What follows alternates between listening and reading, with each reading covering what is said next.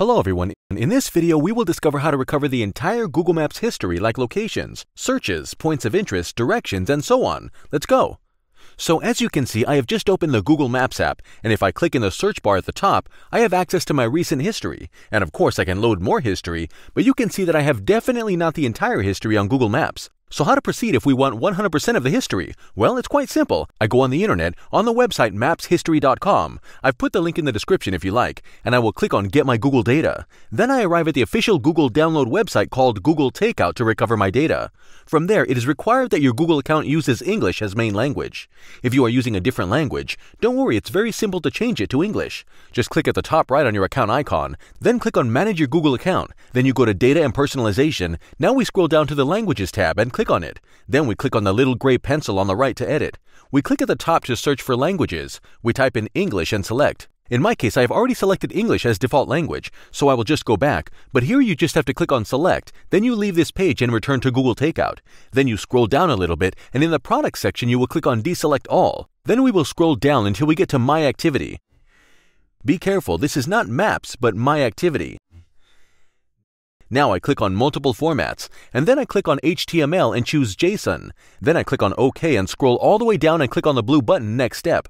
I scroll down again and click on the blue button Create Export, and there I arrive on the download page. Just refresh this page, and you will see that there is a text telling you that the export can take from a few minutes to a few hours, depending on the size of the data you want to export. Usually, when it comes to your location data, it's fairly quick. You can see that I have already received the download confirmation email. So I refresh this page again, and there I see that the download button is available. I click on Download. It opens a new page. I click once again on Download, and now I have a pop-up window to download the file directly to my phone. As you can see at the top right, the file has just been downloaded to my phone. This is a zip file.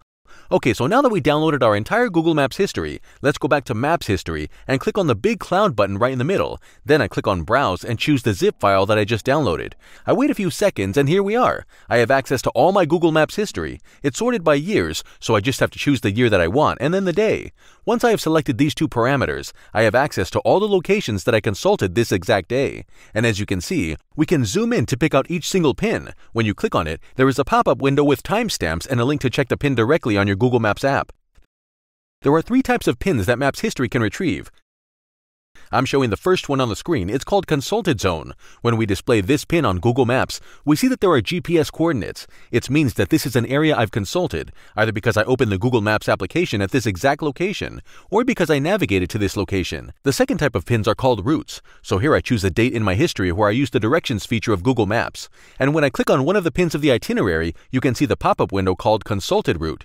I can open this itinerary on Google Maps, and when I click on the search bar, we can see the departure and arrival addresses. It is very convenient when you want to recover a route that you have forgotten. The third type of pins we can retrieve are the consulted places. So here, for instance, we see on the screen a city I searched in 2020.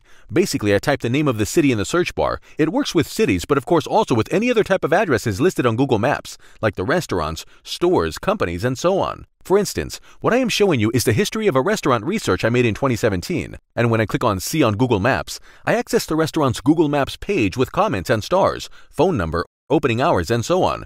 So if you are like me and you want to recover your Google Maps history, you have seen that this is not very difficult. You just have to follow this short tutorial. In my case, I managed to recover all my history since 2014, all the places I have been, each single pin triggered when I open the app on my phone. I also have all the directions and places I've looked for. In short, I recovered 100% of my history. I hope you enjoyed this video. Thanks for watching.